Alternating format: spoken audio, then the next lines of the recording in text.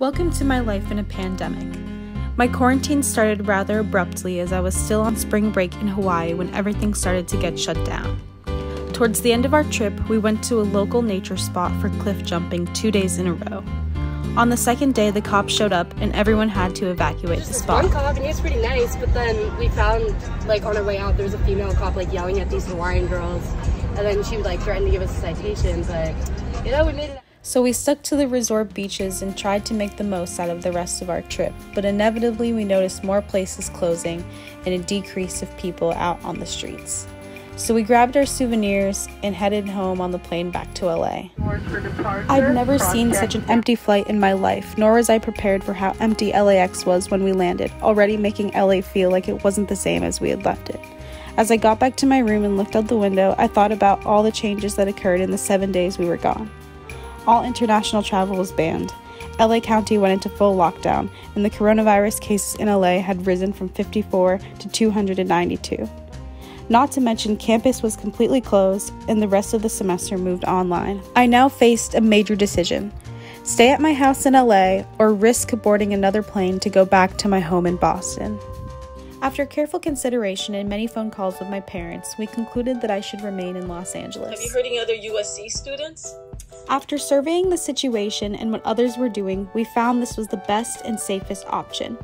So I settled in at my off-campus house and got comfy as the number of cases was still rising, everything was closed except essential businesses, and there was no telling how long shelter-in-place would last. My mom ended up shipping me some supplies as I needed a mask right away, and the store shelves were mostly empty, with very long lines to get in, even into late at night. Despite the coronavirus chaos, uncertainty, and abrupt changes, I quickly got into a normal routine. Every day starts with me getting the most amount of sleep possible before I wake up and jump on Zoom for my online classes. Students that come to USC as undergraduates. This is my roommate Katina. Her and I have a class together, so it's funny because normally we would sit next to each other in class, but now we're in my bed with her little dog. I don't mind Zoom classes too much. We even had Carol Folt as a guest speaker in our lecture. It was great to talk to her and probably an experience we wouldn't have gotten otherwise. Even when her and I don't have our class together, my roommates and I will still all hang out in one room and go about our different classes or homeworks. In a sense, it's like I have them in every class now. And our little dog. You want to face any sort of legal or financial battles that may come ahead. After class, my roommates and I will go to the backyard, which we discovered this quarantine is really great for some outdoor workouts. We'll also run to a nearby set of stairs and do some cardio.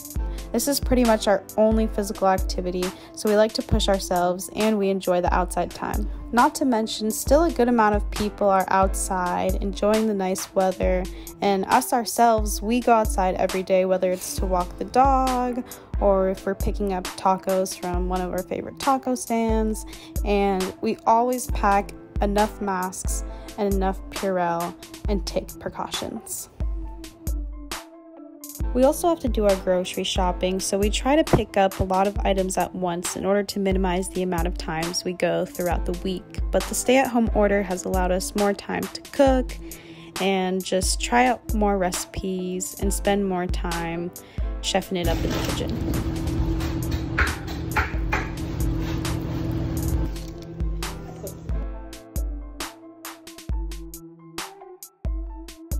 Honestly, I never feel lonely with my roommates around and our little dog, and we're always finding something to do around the house, whether it's playing with the dog or playing video games. I also have this big window in my room which opens out to the roof, so we'll take pillows and climb out there to chill. I've always found happiness in the little things in life, from the sun shining into our kitchen to the sweat during our workout and the sunsets at the end of each day. While I miss my family a lot, I know they're safe and I'm safe, and choosing to not go home has shown me truly how independent and responsible I am. This pandemic hits me at a strange time in my life as I'm turning 21 soon on May 18th, and I will officially be an adult then. Yet, I feel now more than ever that I'm growing up and becoming the person I am, and now this pandemic will forever be a part of that.